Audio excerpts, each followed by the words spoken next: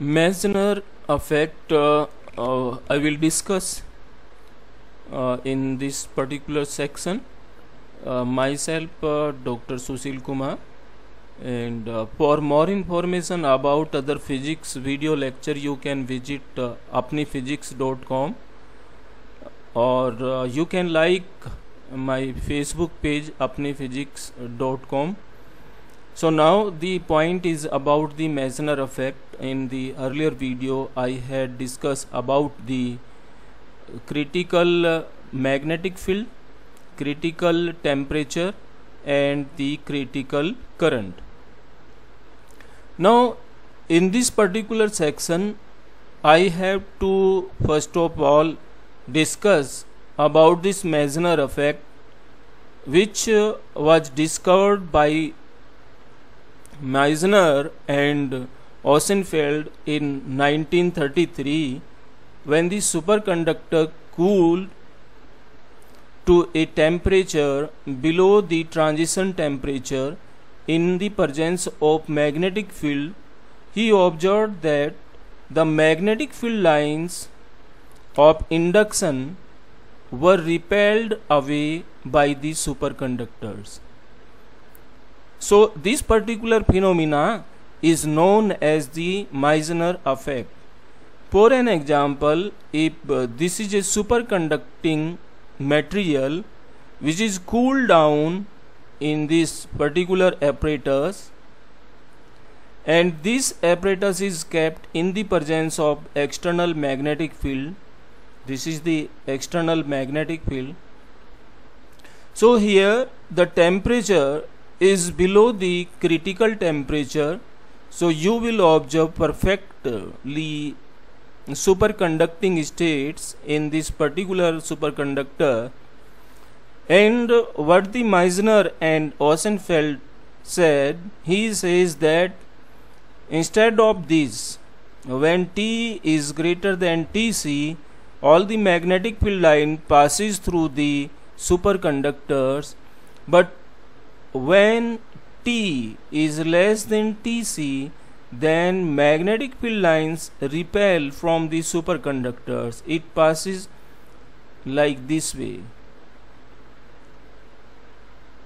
right? So this particular phenomena is known as Meissner effect.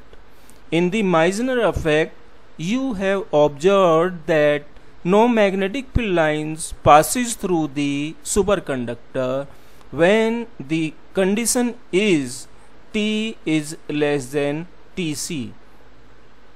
So next slide we will see about it, but before that I want to rewind or revise this transition temperature. What is that? Here you can see this is the intensity of the magnetic field, and this axis is for the temperature. The relation between them is like this. So at this particular point, that is the critical temperature, the magnetic field is equal to 0. So at T is equal to Tc, Hc is equal to 0. So this Tc is known as the critical temperature, and this Hc is the critical magnetic field value. So the point is about the superconducting states below the critical temperature. You observe the superconducting states. All these states are superconducting state, and it means that here resistivity for the super electrons is equal to 0. If resistivity is 0, electrons can flow easily from one point to the other point, and that situation is known as the superconducting states. So again, the phenomena of exclusion of the magnetic flux from the interior of a superconductor below the transition temperature is called the Meissner effect. Here the first situation, when T is greater than Tc, magnetic field line can pass through the superconductor. And here the second situation, when T is less than Tc, then magnetic field lines repelled by the superconductor. This portion is of the superconductor, this is also superconductor. But when temperature is greater than the critical temperature, what is happening? The magnetic field line passes through the superconductor. And here when temperature is less than the critical temperature, in that situation what is happening? Magnetic flux is repelled by the superconductor. Now a question that is very important: why superconductors does not allow the external magnetic field? What is the reason of that? The reason is because the induced magnetic dipole produced inside the superconductors which oppose the applied magnetic field. Right. So in the superconductors, what happens? You have the basic idea of superconductors or magnetic materials, in which the magnetization we define with the help of mu, that is the magnetic moment, and total magnetization of any magnetic materials we define with the help of capital M. So this magnetization we define with the help of dipole moment, and ultimately that is defined magnetic dipole. Right. So the explanation of it, why the superconductors repel the external magnetic field line, is reason is because due to the induced magnetic dipoles that produce inside the superconductors, and these oppose the applied magnetic field. Now in the next slide we will see the effect of it. So we know that for superconductors B is equal to 0. Meissner says that inside the superconductors B is equal to 0.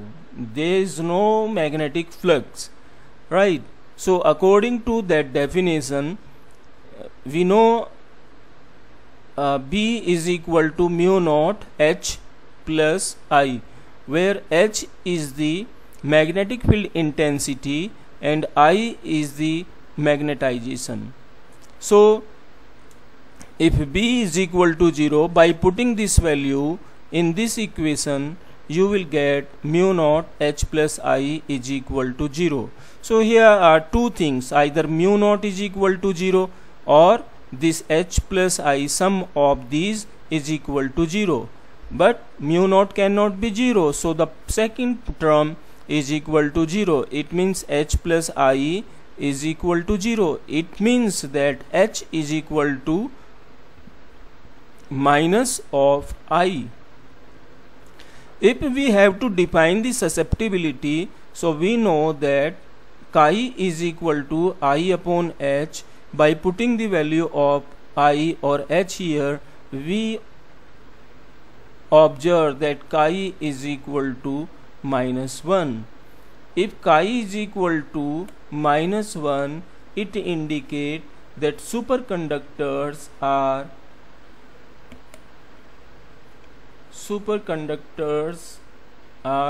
what are these? What type of magnetic materials are superconductors? These are diamagnetic, paramagnetic or ferromagnetic. Here chi is equal to negative or positive. Here chi is equal to minus 1. So one can conclude that superconductors are perfectly diamagnetic. Perfect diamagnetic. right? So this is one of the analysis from the Meissner effect. Now the second point is from the Ohm's law. Ohm's law says that E is equal to rho into J, where rho is the resistivity and J is the current density. We know from the superconductor that there is resistivity is equal to 0. It means there is no barrier for the super electron inside the superconductors, inside the material. If rho is equal to 0, then from the Ohm's law you can conclude E is also equal to 0, right? So E, the electric field inside the material, inside the superconductors, is equal to 0. So there is no electric field inside the superconductor in this particular situation. So now by using Maxwell equation, you know that from Faraday law, del cross E is equal to minus del B upon del T. This is the differential form of the Faraday law, and if I put this value E is equal to 0 here, this left hand side becomes 0, and I observe this dB upon dt is equal to 0, and from it one can conclude that the differentiation of B with respect to time is equal to 0. It means B is constant. B is constant inside the superconductors. Why?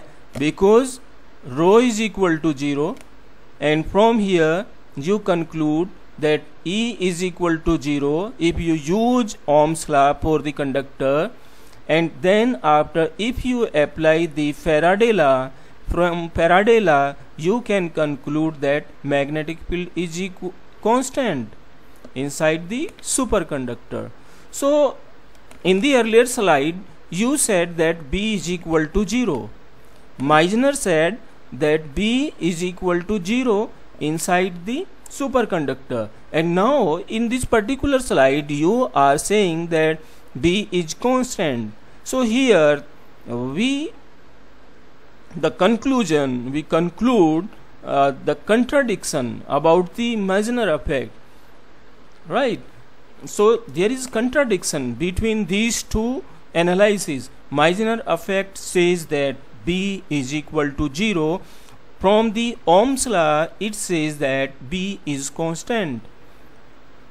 So how to solve this problem, this contradiction? This we will discuss into the next slide.